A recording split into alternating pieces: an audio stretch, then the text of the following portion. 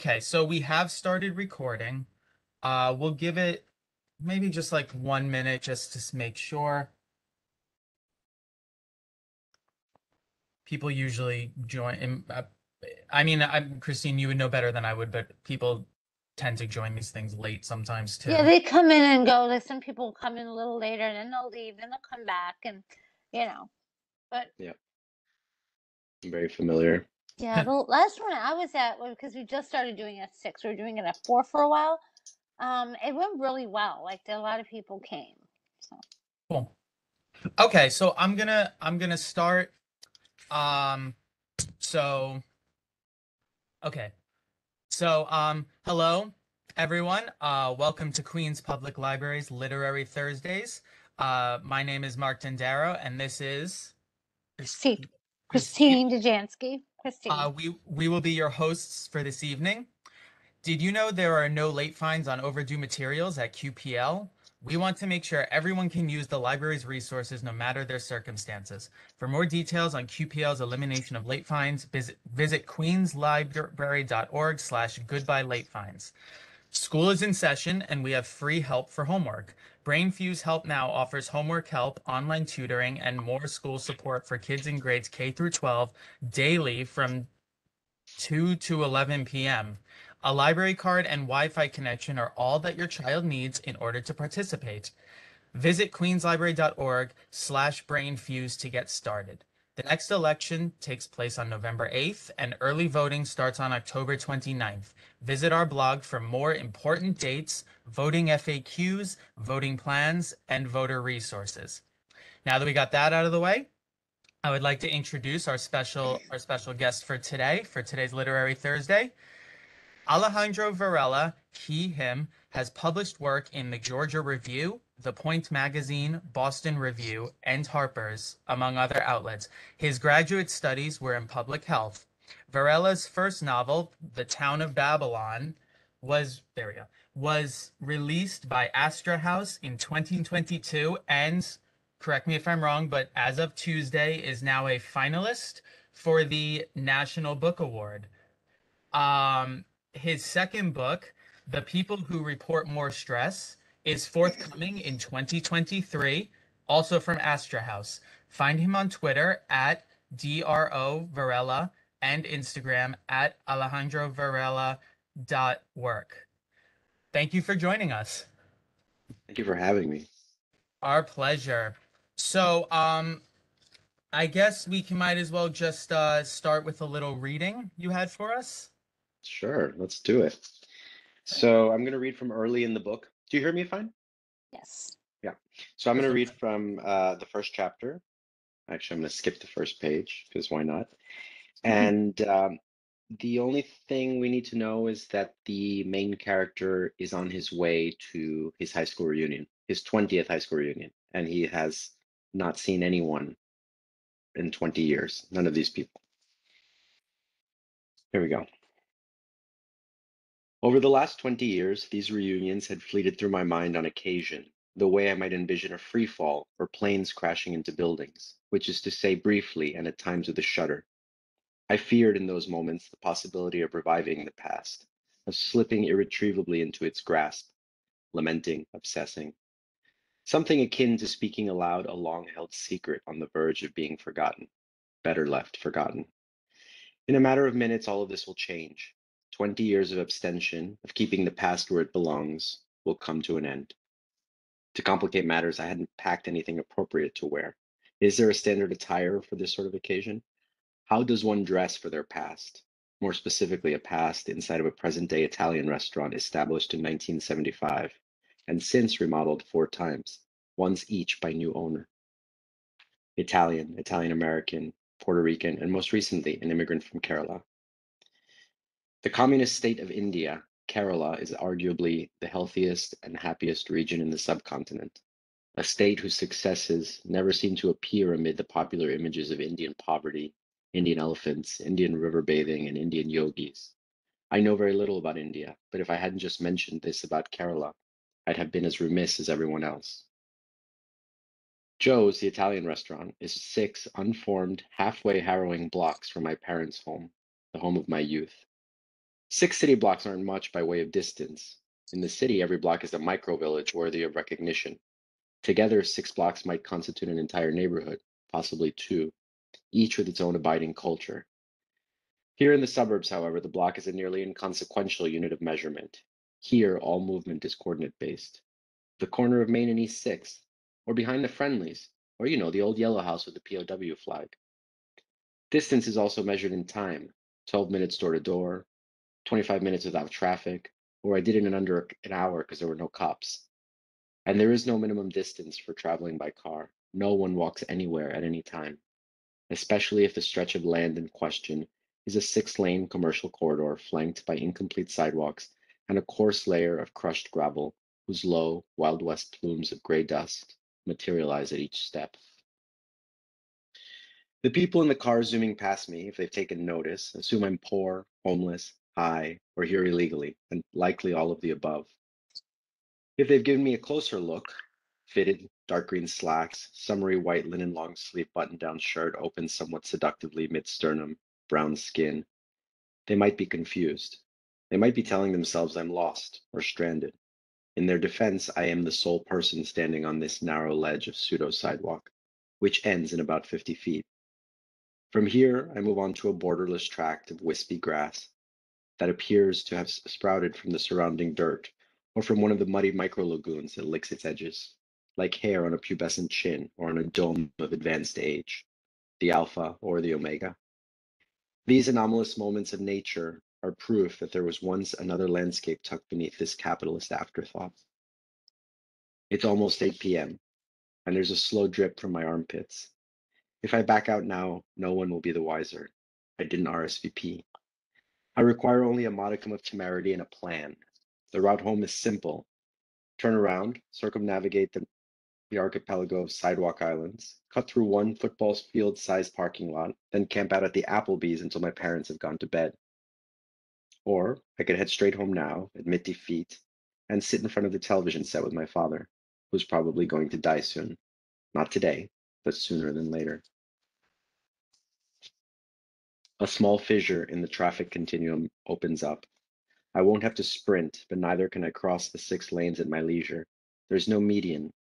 The friable pavement is pocked with faint, atavistic yellows and whites that suggest it hasn't been painted in years, lanes barely delineated one from the other, enticing everyone to swerve by omission. I scurry across like a tense squirrel, lacking the blitheness of my youth, when I was one of a small gang who'd bisect these lanes on low-end 10 speeds, mindlessly returning with sharp words and empty threats, the vitriol of the horns and hostilities speeding past. I'm here. The restaurant parking lot, an open-air grid of 10 by 10, is halfway filled with gargantuan metal boxes, all of them recently washed and buffed, catching the twilight in their veneers. In this town, one's face to the world is their vehicle. A sleek ride can effectively belie, or at the very least, undercut perceived inadequacies. It can make a shitty life interstitially magnificent. It's been this way since I can remember. Rims, tinted glass, and speaker systems were the reason my friends had jobs in high school. A few traded respectable Jesuit universities far from here for used sports cars, bribes from their parents in order to avoid private and out-of-state tuitions. For a high school reunion, a car wash is as essential as a new outfit, a haircut, or weight loss. The restaurant, nondescript and industrial in appearance, abuts a paintball arcade, which is next door to a pool supply store, which shares a lot with a window siding manufacturer, which is across a narrow side street from a tile company, all of them empty and slatted in the same eggshell-colored vinyl. At the end of this bland chain of businesses is the red marqueed Uncle Billy's, the electronics store where we'd buy our TVs, VCRs, CD players, refrigerators, microwaves, and washing machines, and where my brother worked as a stock boy in high school, and then as a salesman. It's where he died. If I dawdle long enough, outside Joe's long enough, someone will walk past and recognize me, and I'll be forced to go inside. I may do just that, wait until I have no choice. This indecisiveness would have amused my brother. Don't be such a chicken shit, he might have said. He switched from fag to chicken shit after I told him I was gay. This was typical of Henry. When I least expected it, he was a good big brother. In fact, when I told him I was worried about coming out to our parents, he came out to them instead to test the waters a couple of years before I came out to them. After a week, Henry told him he'd been kidding. Mom was pissed, but Dad thought it was funny, he later explained. My brother was the kind of person who could never muster the courage to ask for a raise or a promotion, who quit several jobs by simply not showing up, who never raised his hand in class, who refused to give simple explanations that would have otherwise extricated him from complicated situations, and who rarely defended himself when it mattered most. But he had no problem attending his high school reunion. He didn't stay in touch with many of the friends he'd had back then, but he longed for those years anyway. At some point after high school, which by all measures he detested during the actual living of it, nostalgia became his default emotional state. Until the day he died, he referred to that era sincerely as the good old days, as if his remembrances were palliative. My theory? The misery of his adulthood was an order of magnitude greater than the misery of his youth, and over time, less miserable somehow transformed into good old times. In fact, it rankled my brother that I didn't recall our youth more fondly, as if my memories risked contaminating or in some way invalidating his. The problem is you think you're better than everyone, he said the month before his heart attack. He'd said it to me dozens of times before, but this time he was matter of fact about it, and he punctuated it with, and you probably are. Better isn't a fair or apt description of how I view myself. I don't think I'm intrinsically better or more important than anyone else, but I admit that I consider myself something. Correct, maybe. After all, I did the things we were supposed to do. I did my homework, I got good grades, I seldom disobeyed my parents, I applied to college, I got into college, I went to graduate school, I got a job teaching at a university, I put down 25% on my small apartment. I don't own a car, I buy my produce at the farmer's market, I speak 3 languages well, and a few others so-so. I support a nationalized health service, alternatives to incarceration, and a tripling of the minimum wage. I use LED bulbs, I don't cheat, I avoid high fructose corn syrup, and I keep plastics out of the dishwasher and refrigerator. I turn the water off while I lather my hands. I consume media created almost exclusively by anyone other than cisgender, able-bodied white men. I apologize when I'm wrong, and I try to do better. I vote for the Green Party in the primary and the Democrat in the general election. I wait for my husband to orgasm before I do. I don't, however, consider myself unique or better. I'm doing the bare minimum, and the bare minimum should have been enough, collectively speaking. It was meant to add up. Instead, here we are in a gas-guzzling wasteland bereft of sidewalks, but with a surfeit of old sports cars on cinder blocks tucked beneath blue tarps. I might be wrong about all of it. I often get worked up about these things and later realize that I haven't left sufficient room for the fullness of humanity or for the consequences of history. It's my way. But I'm not always wrong. The sound of tires inching over gravel perforates the silence. Another steel behemoth rolls into the lot, and I realize that escaping will be more complicated from this moment onward. Thanks. Thank you for that. That hearing that now, having read almost the entire book, it really drove home what a great introduction to the character of Andrés that is. Um, that is really a great summary of, you know, how sort of where he's um at that moment. Wow. Now I kind of want to read the book a second time. Um, because now Thanks. I feel like I'm gonna catch so many other things. Okay, so I guess we just lost Christine.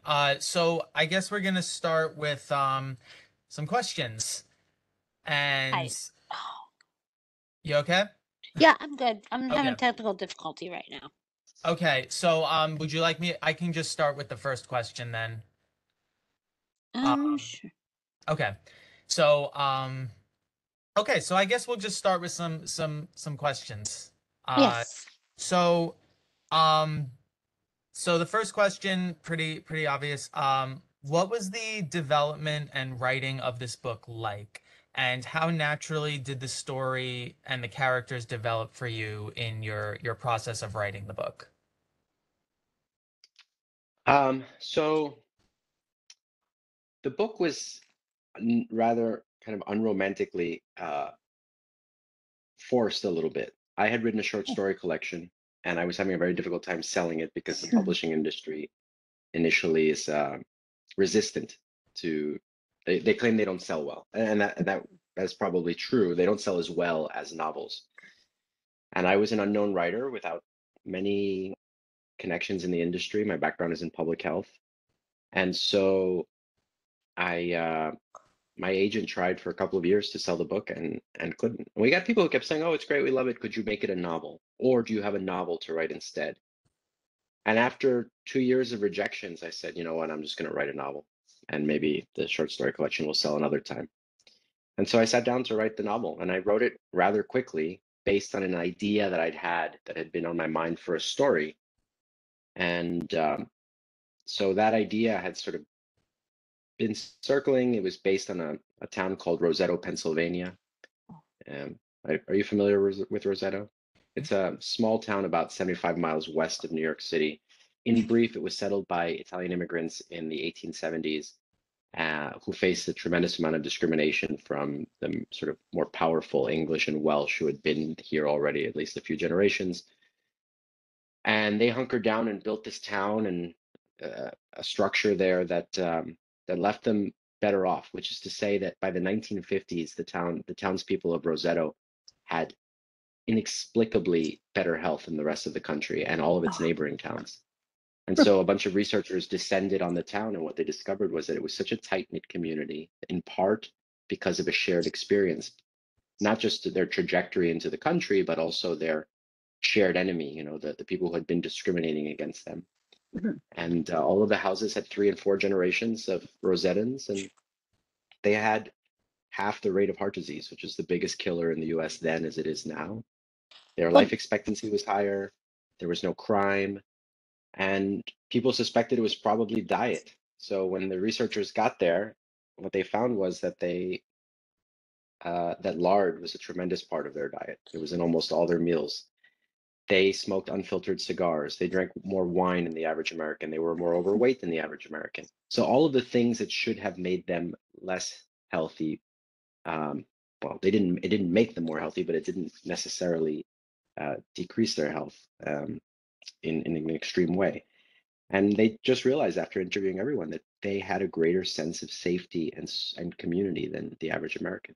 We were just talking about a population of people who felt protected and cared for and didn't live with stress. So they may be stressed at work, but when they got back to their community, they felt completely safe. Anyway, I wanted to write about that experience, Yeah, and that's what I wrote about. it's interesting you talk about the town because we were talking earlier and both agreed, Mark and I, that there's so much in the book that kind of it's without saying it, it reminds us of New York, like Long Island, the town of Babylon itself, the town of Long Island. So we're just like curious, like, did you consider New York in your writing, like as you were writing it at all? Yes. So Roseto was the inspiration, but I grew up in a hamlet, an unincorporated village on Long Island on the South Shore called Deer Park. Oh And yeah, Deer Park is within the town of Babylon. And I would never have said as a kid that I grew up in Babylon. I would just see the town of Babylon signs as we entered and as we left, but it never occurred. So, because you know, if you're from Long Island, you don't define yourself by the township. You define yourself by the small sort of village or micro sort of village that you live in. And so, yeah, so I grew up in Deer Park. So when I was writing this book, I was thinking, well, I didn't grow up in a healthy community that reminded me of Roseto. I feel like I grew up in Roseto after the younger generations left, which is what happened to Roseto. 20 years after those researchers were there, all the younger generations were like, I want to get out of here. I can't live in this place. Everyone's in my business. And they left. They left because they wanted shinier things and more space and to live in a city.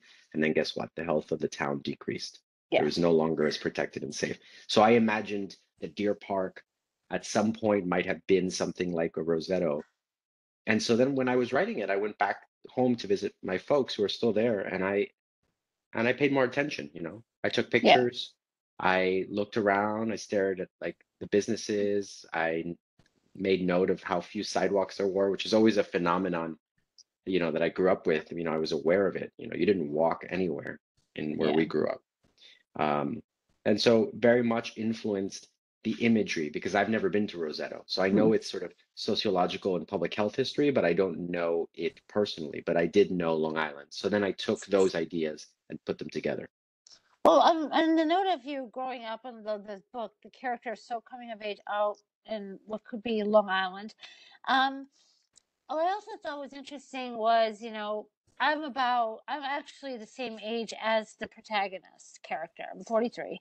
I graduated in, well, 98, but still, to me, it felt like it was watching an episode of The Wonder Years, like all this relevance to Pearl Jam and, the late 90s and growing up, like in kind of like at the turn of the millennium. So, what was your inspiration about writing about that era? Well, I too, we share a similar era, Christine, you and I. I was class of 97, like my protagonist. I have never been to a high school reunion and I don't keep in touch with my high school friends, but which actually was very appealing to me as subject matter because I, the more I explored what I didn't know, the more I could, sort of continue to claim it was fiction, right?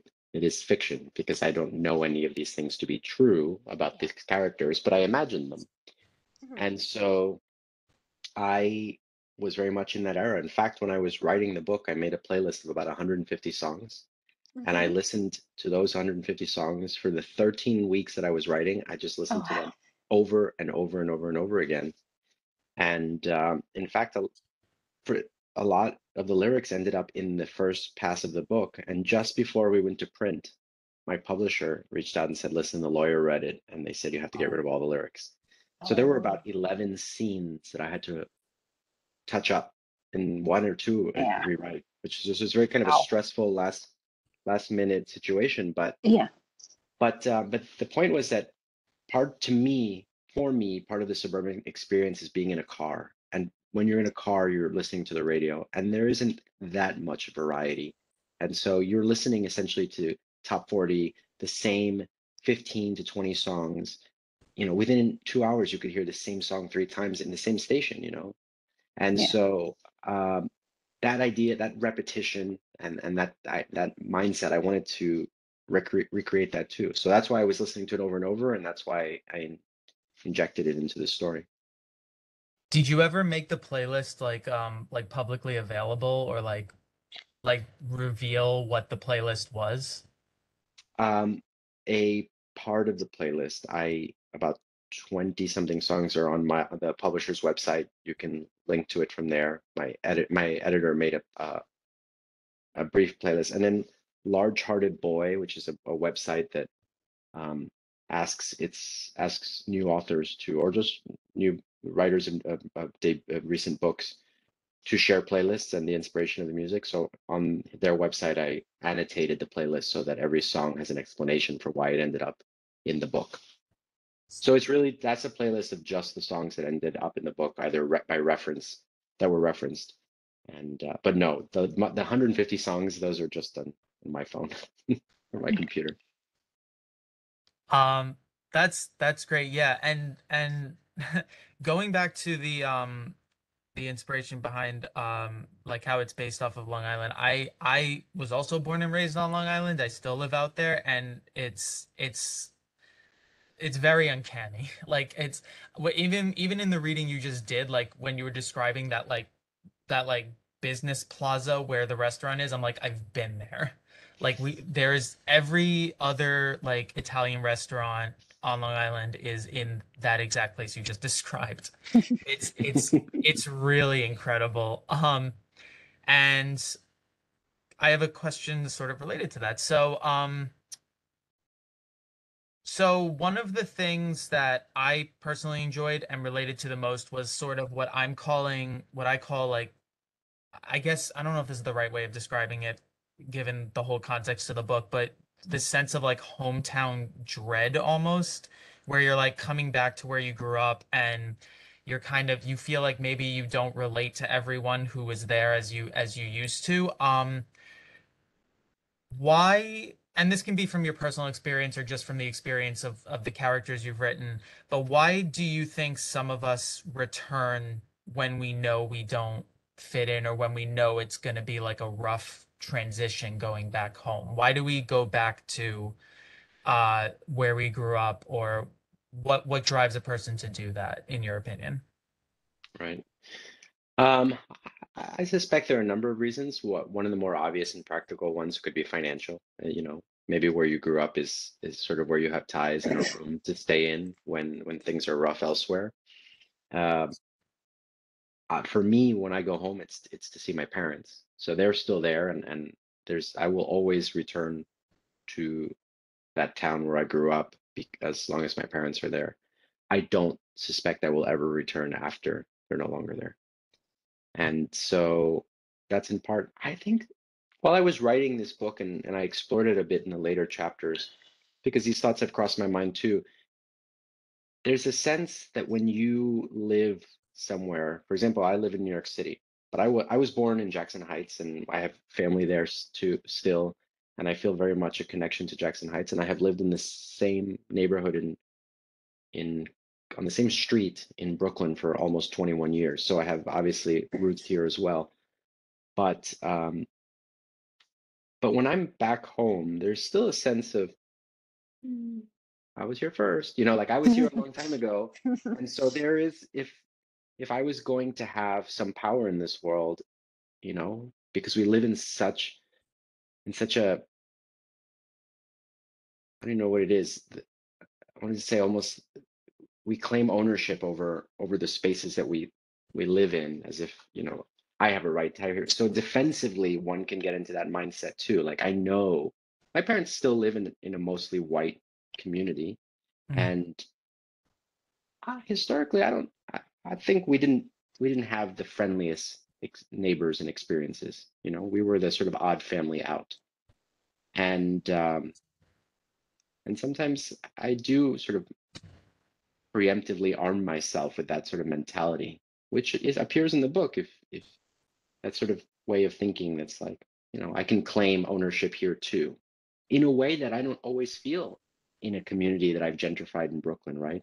Or in the Jackson Heights that I left as a kid, that I can tell you which are my favorite restaurants and the playgrounds that I like, but I didn't go to school there, I don't know it as intimately as the people who have been there for the last 40, 50, 60, 70 years. Anyway, so I think some of that, it's never a reason I go back home, but when I'm there, I draw a little bit of strength, maybe, or stability from reminding myself that I know this culture, I know this place. Um, yeah. Um, Christine, did you have a question, or do you want me to just go to the next one? Um, Not really relevant to that, but maybe you have a question that's relevant to that. Well, yeah. I mean, I have questions galore. I just want to make sure I'm not like I'm just No, not no, going no, over no, you. no, no, no, no. Um, okay. So, sort of jumping off of that, this book, one thing I was sort of not really expecting with this book is just how many different important topics are like just seamlessly integrated into this, what starts off as a very simple story of going to a high school reunion. The book tackles childhood trauma, fear of failure, self-acceptance, mental illness. It dedicates a lot of its uh, text to the immigrant experience and how that has sort of colors people's experiences in this country. Um, was it your I know you mentioned like sort of how it came to be written as a novel, but when you were writing it as a novel or as the short story that it eventually became the novel, was it your goal to sort of specifically write about these topics, or did they just develop organically? I mean, so many of those topics are near to me in my own experience. So, you know, in some way, I feel capable of exploring them. Um, and another part is that writing for me is, I still consider myself a public health worker. It's what I was trained to do. It's what I went to graduate school for. And my medium for it right now is fiction writing. And I have spent most of the last almost 10 years trying to find a way to talk about the topics and the issues that are important to me, that I think society should be dealing with, or that are the most pressing in terms of a kind of a public population health, and trying to find ways to, explore them through narrative and make them appealing, entertaining, funny, captivating, and that's what I'm doing. And it's a fine line, because you risk being dogmatic and turning people off. Well, that's one And thing I really noticed. I'm sorry. You're no, so please. sorry. No, please, please. Oh, okay. So I also noticed how in the novel itself you switch narration from first to third person.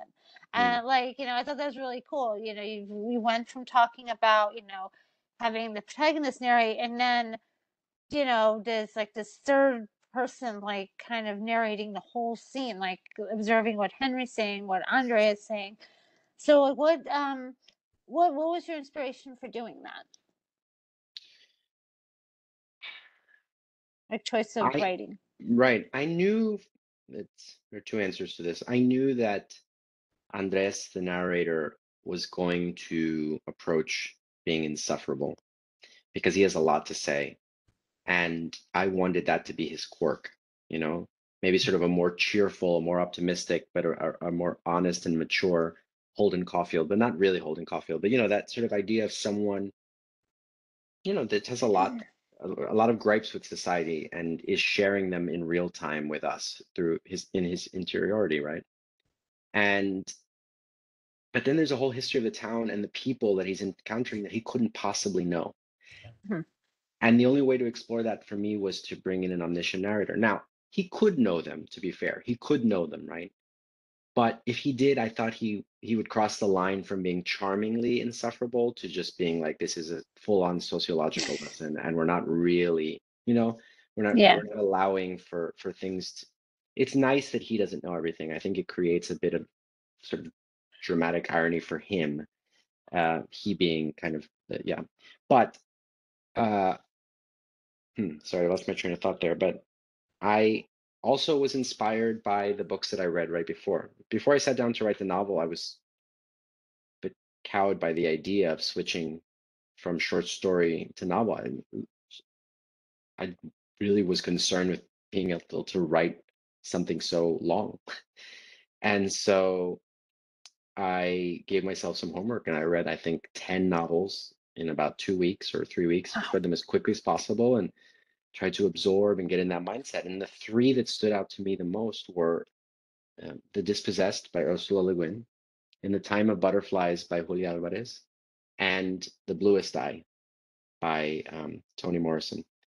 And all three of those books played with narrators and with time. And it really kind of inspired me, but also made me feel, safe enough to do the same. Yeah. That's I really like that. One of the things sort of related to the narrative shift that Christina and I were actually talking about before we started this is that like some of our favorite chapters were the almost like supplementary chapters that kind of interrupted the main narrative where we just go over like the entire history of some of the characters that were kind of not side characters, but they weren't the focus. And we just learned almost their entire backstory in the course of one or two chapters. And that really, we really liked that because it gave this, it created a lore for this town that we're only seeing through the main character's eyes in the aftermath of when the town was last relevant to him. Right. And the shift in narrative and the addition of supplementary chapters were really they really make you take a step back and be like, wait a minute, there's more to these characters than we thought. And we were those were some of my favorite chapters when we learned about Paul and Simone and where they came from and how they wound up exactly where they are when Andres meets them.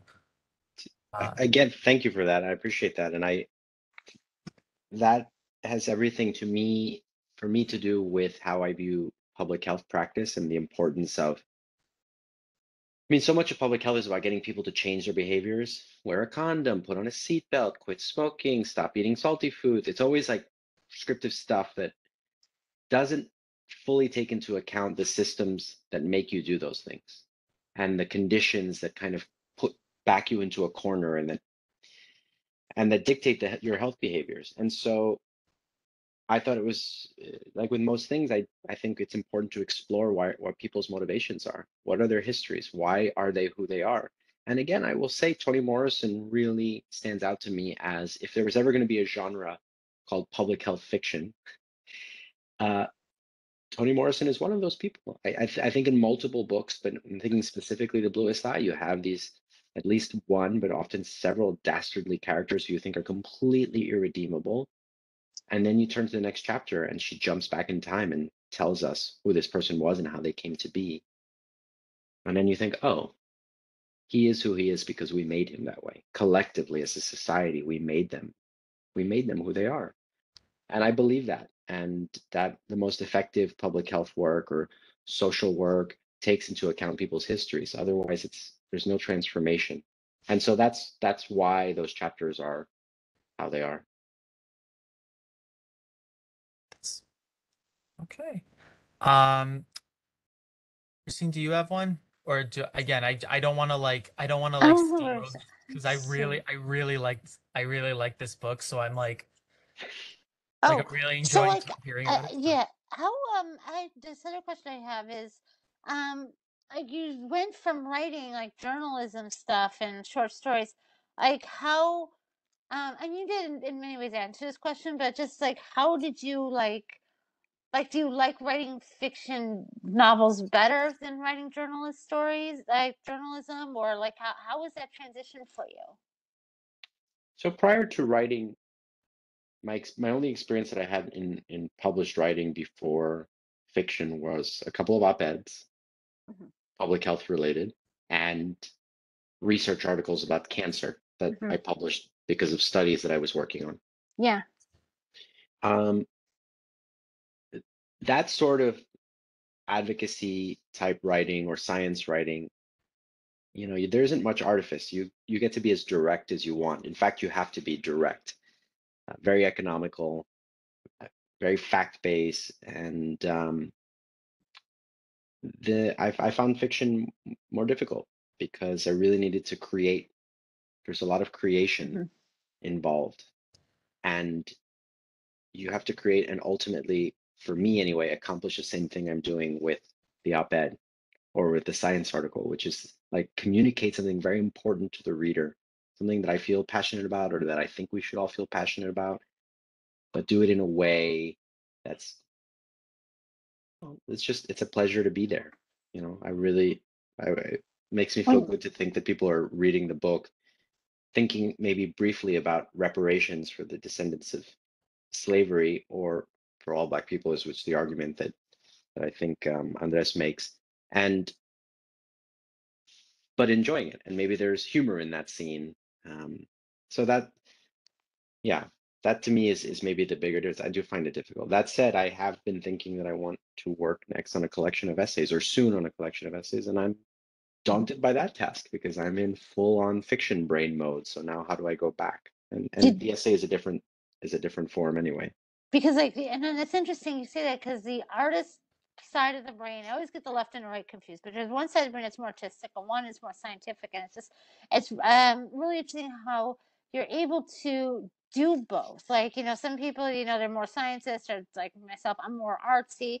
But but did you know when you were like in the stress of yours, like doing scientific writing, and that you would someday do fiction? Like, did you have it like a craving, like, oh, I really want to write this as a fiction piece, like someday, like 10, 15 years ago? Did you think that you would? If you ask my mother, she'll say that since the time I was a little kid, I was writing plays and screenplays and jotting down ideas. I had always wanted to write film, and I Hmm. didn't do a thing about it. I didn't do a thing about it, Yeah. but I knew I wanted to, and I had these ideas, and one day I would sit down and commit to it. And a friend of mine who's a director once we were just walking down the street and he said, "Can you tell me about this screenplay you want to write?" And I said, "Yeah, well, no, no." He said, "Tell me the first scene. What happens?" And Mhm. I was walking down the street and I told it to him and he said, "Now go home and write it down." And Yeah. I did. And it came out as a short story because I didn't know the format for a screenplay. And that short story got published. After it was rejected a number of times, it was published. Yeah. And then that's the sort of the route that I took. So yes, when I was doing more scientific writing or more op-ed, I was always concerned with it being a beautiful sentence. That was Mhm. important to me. And does it evoke some sort of image? Does it make you feel? That was always very important to me. Yeah. And then, but when I'm writing fiction, I'm always thinking, is this going to make a difference? Is this going to Mhm. change someone's mind about something? Is it going to inform them? Are they going to feel like they walked away with something interesting that they can share with someone else? So both are happening at once. Yeah. Do Did you you? ever think, because you mentioned screenplays, and nowadays with all the like streaming and adaptations, it does kind of the question inevitably becomes, especially when the book is very well loved, would you ever see this work being adapted in any way, even either as something on the screen or even maybe on the stage? Could you ever envision that happening, or did you ever think of it that way? I didn't think about it that way as I was writing it, but I have thought about it significantly since. I would very much love to see this adapted, whether as you know, a series or a movie. I don't know because I could be convinced either would work.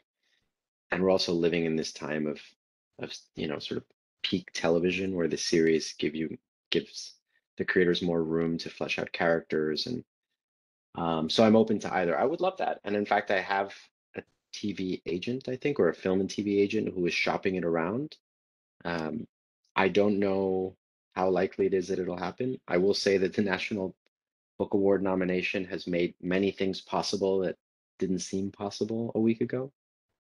And so I'm going to keep my fingers crossed because I think the fact that I was and have been all my life such a film buff and watched a lot more TV and film as a kid than I read. Reading is something I mostly started to do in my 30s so that I could educate myself on how to write. And but my brain, and I think the book shows that it's very visual. There's a lot of dialogue. There's I Yeah, think I'm more influenced by Spike Lee than I am by Ernest Hemingway for sure. that would be really great. Yeah. I saw Um, Spike Lee in the park a few days ago, and Oh. I was tempted to run home and grab my book and just run over to him and say, "Mr. Lee, here, consider this." And I asked the publisher, the head of the publisher where I work, if she could send a copy of my book to Pedro Almodovar, the Spanish filmmaker. yeah. I'm a huge fan of his work, and he had been connected in some way to our publishing house, and so. But that was months ago, and I've not heard anything from Pedro. So who knows if that'll happen? You never know. You never know. Oh, cool. Yeah. So, okay. So, one of the questions I had was that Andres has to face a lot of demons coming home for this reunion. Demons relating to a lot of things that a lot of readers might not ever want to think about or face about themselves if they can help it.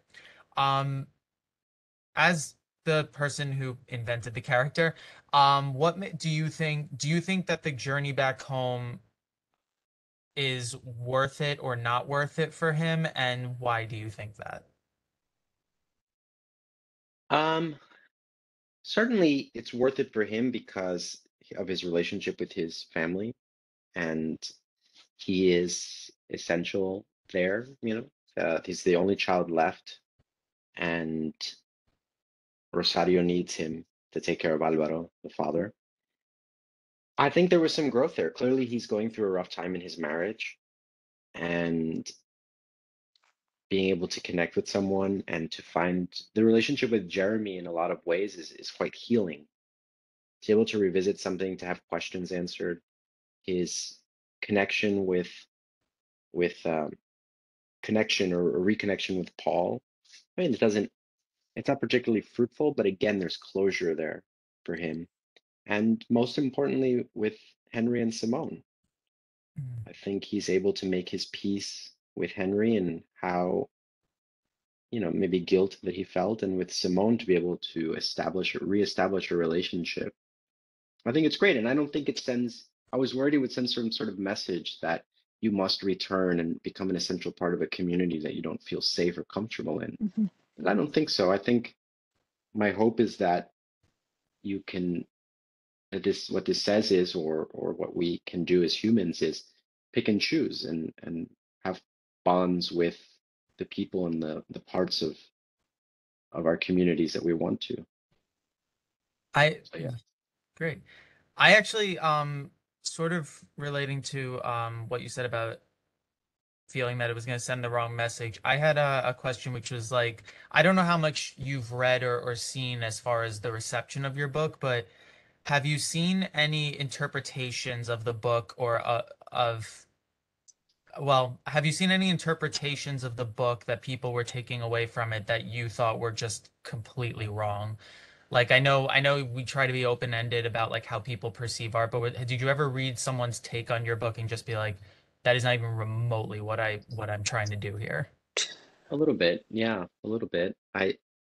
I saw, for example, someone, I can't remember, it was a very small journal. They reviewed the book and they said the tagline was, if you're not white, it's not good to be in the suburbs, or something like that, or it's not safe. And I thought, it's tough. Oh, it's tough. It's tough being not being white in the suburbs, was like the tagline or something. And sometimes you don't choose your own headline. I wouldn't blame the writer, but it's what I really wanted to communicate in this is, yes, if you are isolated from the whole, from the community at large, and you feel alone, that has a very real effect on your body, the wear and tear vis-a-vis cortisol and adrenaline and just all sorts of stuff. But that effect may be worse on the isolated person, but it's not good on the entire community. It's not. And we saw that in Rosetto, and we see it there. So I feel like if you walk away from this book and you think, gosh, all the people of color in this have it really rough and the white people are doing all right, then I don't think you're seeing how whenever someone is suffering in your community, it affects everyone. It affects everyone. There's a lot of energy that goes into being ignorant and hating. There's a lot of energy that goes into um, sort of fooling yourself and using scapegoats. That there's a kind of a personal and intellectual dishonesty that wears on you. If I for a moment think I'm wrong about something and I don't feel great about that, to then put in all this effort to convince myself that I'm right, knowing that I'm wrong, or to pretend not to investigate why I feel a certain way, that also has an effect on who you are. And so, yeah, so the people who were trying to maybe see it that way, I had a lot of folks, and I knew this was going to happen. A lot of folks, just comments here and there, they weren't reviews so much, feel kind of like, "Ugh, I feel like I was just preached to and I was told what to do, and this person hates why this person hates white people or hates," and I just thought, that's couldn't be further from the truth. I mean, that's not what I was trying to communicate at all. I think sometimes people don't like to feel that who they are and what they believe, or where they're from, could be imperfect. And they wear that. I have like these long reviews on these websites where people are really upset and they feel like they've been tricked or misled or attacked by my book. And I think, wow, thank you. I think that really affected you, and I'm grateful. I mean, I don't want anyone to suffer because they read this book, but anyway. Uh, Well, what that was interesting is on that note was how to build on it was like how everybody, the characters in the book, everybody had their thing. Like nobody was perfect. I think that everybody was painted a very real picture. Like especially the scene with, you know, spoiler, with Jeremy, the friend Jeremy, who they you know, he's like, oh, his parents, he says his maid, he's never, you know, his parents are never home, we do whatever we want. And it turns out, you know, there's his parents were very against their relationship. And it's just, you know, it makes you really kind of see, you know, it looks like it's one way, but no, it's really not perfect. You know, it's got issues just like everybody else has. Yeah. Yeah. I mean, and which is true to life, right? Mhm. Which is true to life. Yeah. So let me see. Oh my God, it's already 6:50. Did you have another question, Christine, or did you want me to? So can you tell us about a little like sneak peek what to expect in the next book that you have coming out next year? So the next book is called The People Who Report More Stress. It's a collection of short stories, several of which were in the original bundle that I was trying to sell years ago, but most not, because in the meantime, I've written many more stories. So Yeah. there are 13 stories, and if Babylon is about not being able to go home or the difficulties of going home, this is about how difficult it is where you land, which is to say, my characters are always class jumpers. I have that in common with them. I was raised working class, below, working class in a time when it wasn't, you wasn't necessarily poverty, although maybe technically it was based on the poverty calculator. But and now I I don't worry day to day about survival. My Yeah. life has gotten much easier. And that came with education, it came with who I married, which is capitalism's back door that no one likes to talk about. And I I wanted to explore that. When you leave someplace and then land somewhere else, you're never fully at ease in either. If you're someone like me, in the TMI, if you are someone like me who's thinking often about the intricacies of human relationships and who we are and where we're going as individuals, but as a society, then it's tough. It's tough. And so Andres goes back and he's like, I'm a different human. How can I be here? Eduardo, who is the main protagonist in the collection, is now in a gentrified part of New York City and living this middle and upper middle class life, and he's not comfortable there either. But the issues are all different, Yeah. and so expect that. Expect a kind of a it's a bit of a yeah change there. Okay. Well, thank you so much. And this was really a great book. We both really enjoyed it. We really enjoyed it. And I look forward to your next book. Thank you, and I'm really grateful for these very thoughtful questions. Thank you very much. Oh, good. I'm glad you think they're thoughtful. I had one more. I think we have time for one more. So, I think, well, let me ask like a preface question so I'm not like missing the mark here.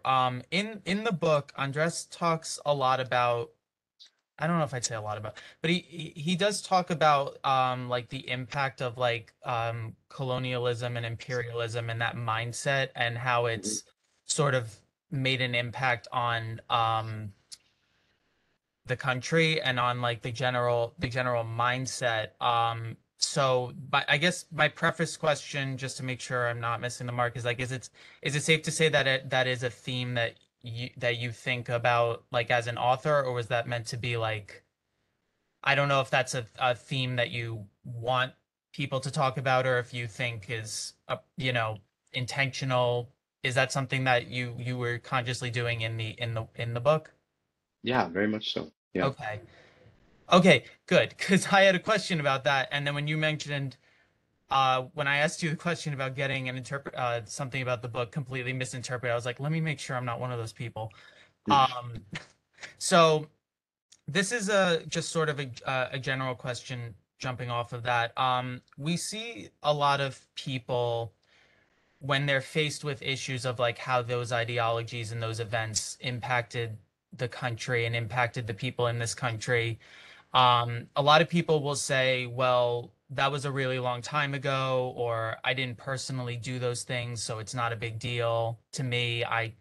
Um, because they become very, I guess, defensive of their privilege, or they want to be seen as maybe being completely neutral on the issue, even if they can't be. So, as someone who's written about the topic and has made that a topic in your book, do you have any insight on how to sort of use your voice, or how any of us can use our voice to sort of reach out and make people understand that like these are systemic issues, that these are things that go beyond like a story or a history book and very much impact real life the way we see it in the book? Yeah, that's a great question.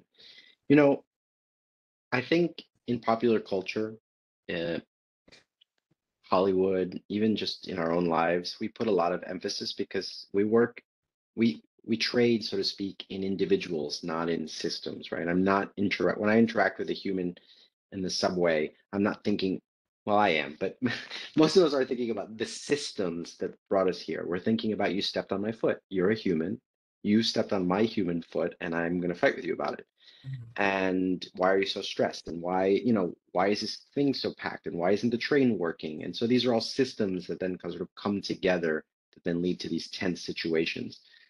Um, I think we need to stop thinking so much about the interpersonal. It makes us feel good to see a movie where a poor person and a rich person find common ground, but that is wasted energy.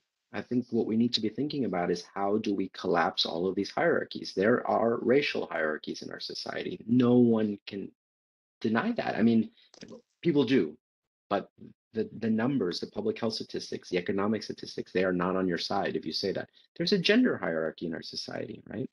We know who has the most power and who has the least. We There's an ability hierarchy in our society. There is a religious, so there are all sorts of hierarchies, right? And they work to keep us apart. And there have been people who have put a lot of effort into creating those, making differences, which we should celebrate, into barriers. And so when they become barriers, it's really hard for us to break through. There's no reason that our differences should keep us apart. There's really no reason, but the socioeconomic stuff makes it so that we don't trust each other because you either took my job, you think you either took my job, or you're going to steal a thing, or you're, whatever it is.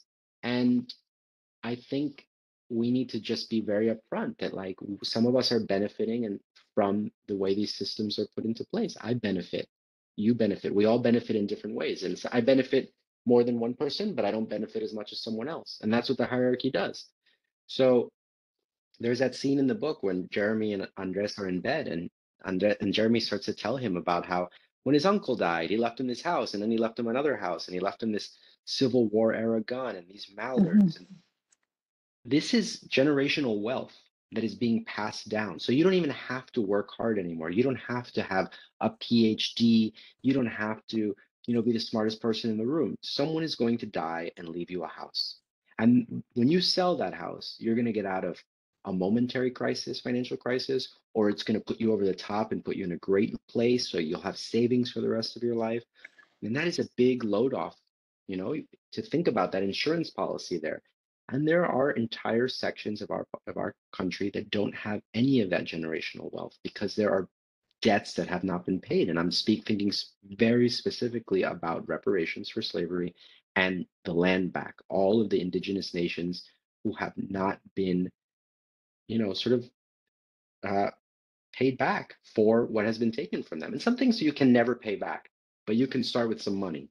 And so that to me is something that we need to acknowledge, that if reparations were to happen meaningfully, meaningful reparations, we would close these wealth gaps.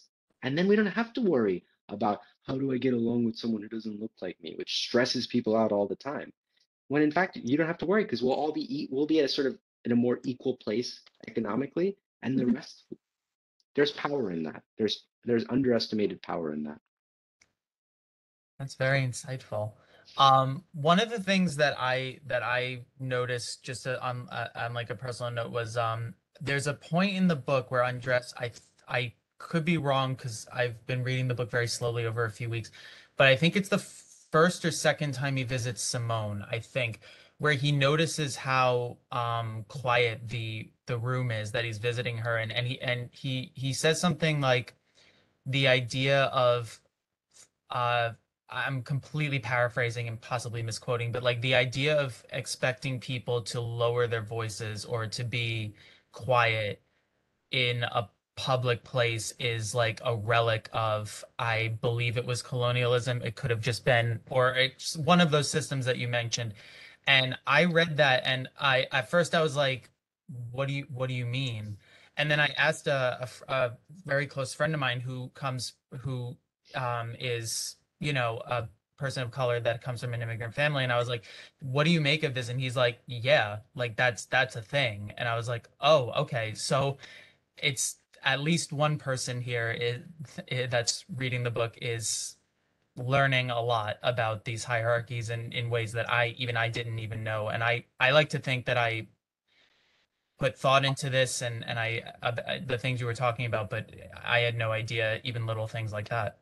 And it's crazy how even little things like that can be you know, endemic of these hierarchies. It's Of kind of course, the number of incidents that we have read about over the years that I've witnessed personally, and it's used, it's weaponized, you know, it's weaponized against communities of color and in particular Black people in this country to take, you know, to make noise or celebration. Anything is used to be like, I feel unsafe. You know, I feel unsafe. And it happens all the time. People celebrating in restaurants or on a golf course or you name it. And you know, I was raised in an immigrant family and I was raised to be seen and not heard. You know, never draw attention to yourself, be quiet. And I know lots of immigrant families who say that to me, and not just immigrants of color, people who just get here because there's a sense of like, we're visiting, we have to be very quiet and we have to be respectful. And then I'm sure there's a lot of scholarship that would tell me these are sort of Victorian ideals that have been passed down and used to subjugate the poorer classes. I don't know that history, but it makes sense to me. And so we have come to equate anything that isn't kind of quiet and you know, that quiet is respectful. And I fall into that all the time. You know, I'm like, oh, it's so loud over here, and I'm like, why do I care about these things? And it's because of the way I was raised and the way society told us that if we draw attention to ourselves, then we're not being good guests, or we're going to give people reason to look down on us. And so then we start to fall into these traps, and then we start to internalize these ideas of what it means to be a healthy and a good person. And conversely, it's used against people. right. Well, I think the novel does a really good job of touching on those ideas and more. Um, Unfortunately, I believe we are out of time. Did you have anything else, Christine, that you wanted to like leave off on, or should I? You're good? Okay. Um, but yeah, so thank you so much for your time. This has been wonderful. Yeah, Uh, thank you. Thank you. I really appreciate this. This is very nice. of course. So we are going to definitely, if any customers that are watching this, if not now, then later on, um, the book is available in Queen's Library. It's available wherever you can get your books. And oh, can you tell I've never had to end one of these before? No, but thank you so much, and best of luck with the National Book Award. You absolutely deserve it. This is a phenomenal work, very insightful, a great read, an entertaining read. I think everyone should be picking up this book because I'm really enjoying it. I am enjoying it. Thanks, Mark. And thanks, Christine. And yeah, so thank you very much, and best of luck to you. Thank you. Take care. Bye. Thank you. Bye.